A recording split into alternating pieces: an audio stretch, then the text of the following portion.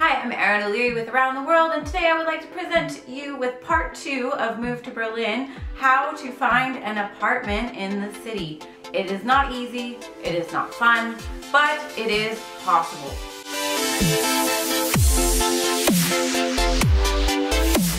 Now, before you get started on your apartment search, there's a couple of things that you probably want to already have in order. Number one is you should already have a German bank account, so you have a way to pay for your apartment. You should probably already have some money saved up in order to get an apartment here in Germany, and also you should prepare your documents. Now, before we get into which kind of apartments and which districts and where to go and what you should be looking for and the prices and everything else, let's talk a little bit about something called an Anmeldung.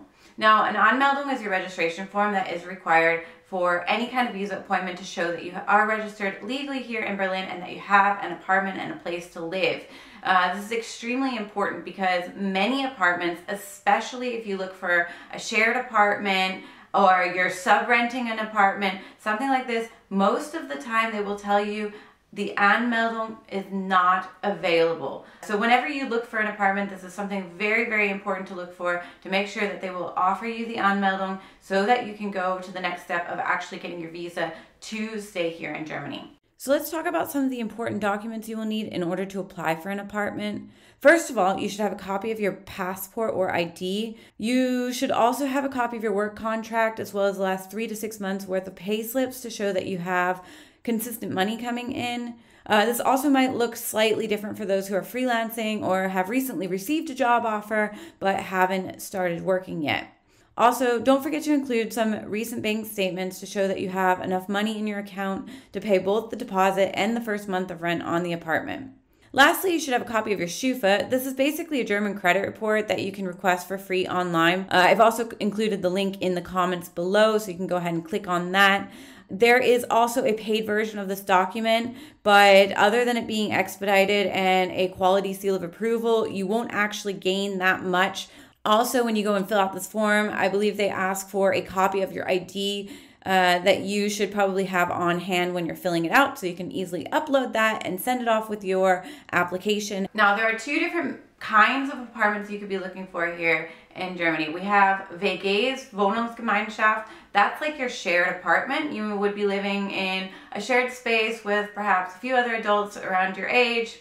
So let's talk about the pros to these shared apartments. First of all, they are cheaper. They also have a lower deposit, usually maximum 1 month's rent at the beginning. They also offer more flexibility regarding your contract, so it's a lot easier to come and go if you're not sure about your job situation or how long you're going to be in Germany. They also offer the opportunity for you to meet new people and to have language exchanges and just to get to know people who are already living here in the city. As far as cons go, there is a castings process. It's like an interview process where you have to go and meet your potential roommates and basically sell yourself. In addition, these shared apartments don't always offer you the Anmeldung or the registration. Also, you're on the lease as a sub-renter most of the time. You're not on the main contract, which of course can cause problems if for some reason your roommates decide that they don't want you to live there anymore.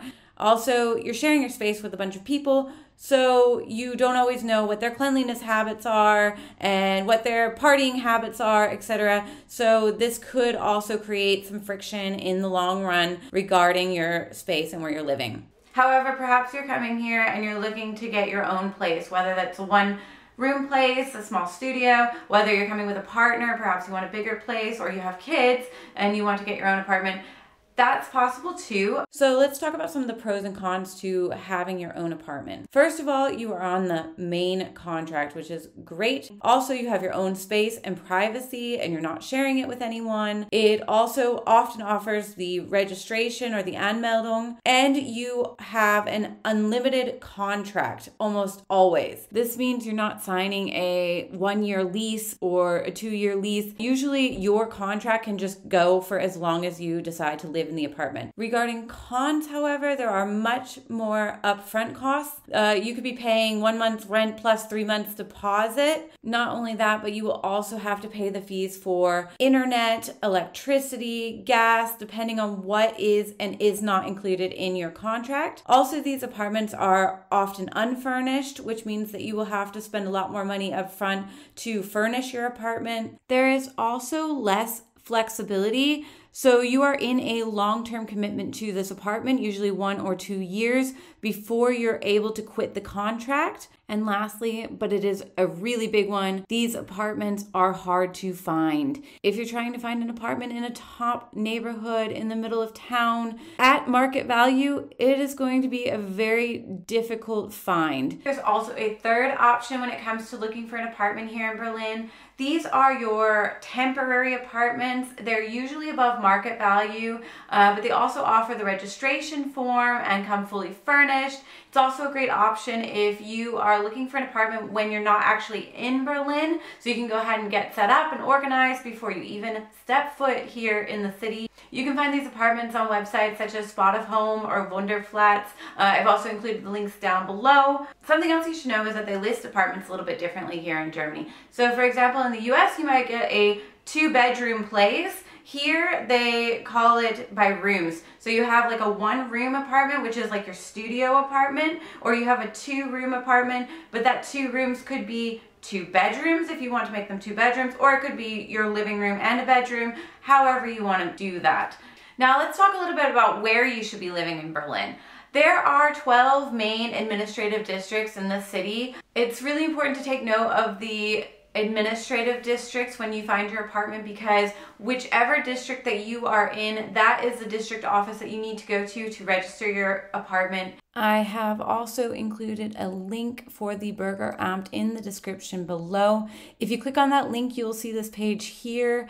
Just scroll down until you find your district and then click on that. And you just have to scroll down to where you see Anmeldung einer Wohnung and click on that. And then you will see on the right-hand side, Termin buchen. When you click on that, you will see the appointments available. Also, just so you know, appointments are very hard to come by.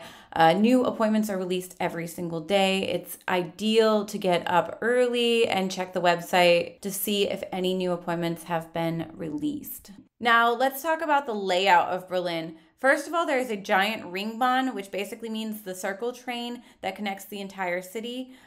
Tip for your apartment search is that everything inside the Ringbahn will be more expensive than anything outside of the Ringbahn. A really great way to see if an apartment is located within the city center is to take a look at the zip code. All Berlin zip codes start with the number 1, and the second number is usually a 0 if it is within the Ringbahn, and another number such as 2, 3, etc. if it is outside of the Ringbahn. So it would be 10247 for something within the Ringbahn, or it might be 13055 for another district that's just outside of the Ringbahn. Now, just as in any big city, one of the things you will hear most people complain about is the price of apartments here in Berlin. It's sad but true. Yes, the prices are increasing. When I first came here and I got a room in a WG, it cost me probably about 300 euros a month. Now I will be lucky if I get anything less than 450 euros a month for an all-inclusive room in a shared apartment. However, one really great thing about Berlin compared to other big cities is they do a lot to try and maintain rent control here. One thing in particular is before you've even started looking for an apartment, I highly recommend you go and type in Mietspiegel. This is your rent price here in Berlin. I've listed a link down below. You can go ahead and click on that. There is a PDF file that you can download, and it has all of the information for 2022. It tells you each district and the average cost of apartments in that district based on square meter. So you can go ahead and put that in a calculator and see if the price is actually within the range of what should be charged in that area. Some other things to keep in mind when you're looking at the apartment would be whether or not it's an old building or a new building, whether it's been recently renovated or not. One thing that happens a lot is foreigners will come here and they're so desperate to find an apartment that they will pay these ridiculously high prices to just get into a place. And that right there is the reason that the prices are being driven up so high here in Berlin, is because more and more expats are coming to the city. More and more people are willing to pay these really high prices because it seems so much better than, say, New York or London or these other big cities where you would be paying well above what you pay here in Berlin. Also, something to keep in mind is there is a huge difference between vagues and your own apartment. The people who are offering rooms in a shared flat, they have usually been on these contracts for a very long time. And once you get on a contract, they can't actually legally raise your rent unless there's certain stipulations in place that allow them to do so. So some of these people who are offering rooms in their apartments to rent, they've been on these very old contracts for a very long time. This is why they don't always offer the Anmeldung, because they don't want their own rent to go up, and the landlord can reserve the right to change the rent price if somebody new is coming on the contract. They're priced differently because the people who are living there are often including all of your utilities, your internet, everything else. So just trust your gut on this. What feels right to you? What are you willing to pay? Okay, one last tip for you guys before I set you free on your own apartment search.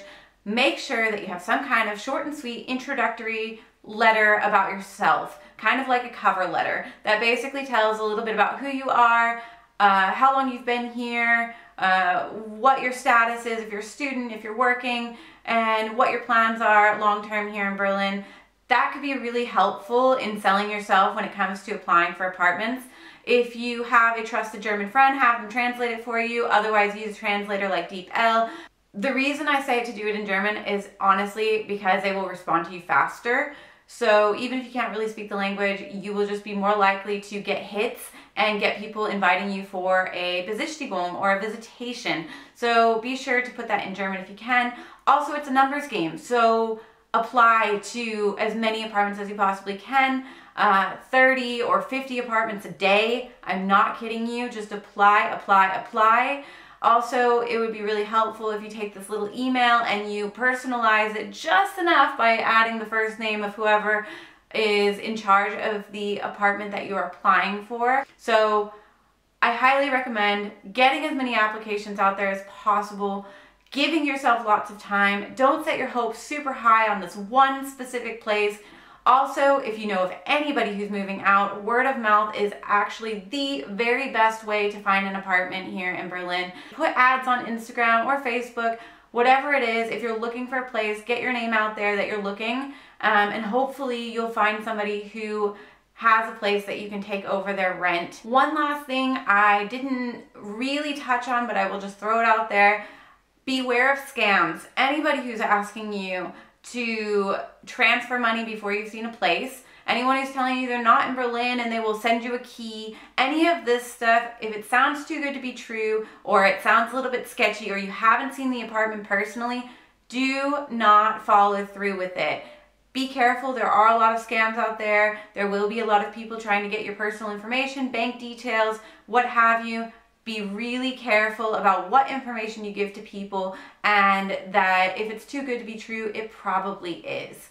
Okay, last but not least, if you have watched this entire video and you're thinking, Erin, I am more confused than I was at the very beginning and I have no idea where to start with finding an apartment in Berlin, then your last option is you could hire a relocation consultant to basically do it all for you. Yes, that will cost you a bit of money. However, they will take your hand, they will carefully walk you through the entire process, they will help you get registered properly, they will help you find an apartment that is to your standards and in your budget and what you're looking for. They will help you even with your visa appointment and everything else. I have listed a couple of links in the description below, so you can go ahead and check those out if you're thinking, hey, I just don't want to do this by myself and I want somebody who is knowledgeable already on the ground in Berlin to help me through this process.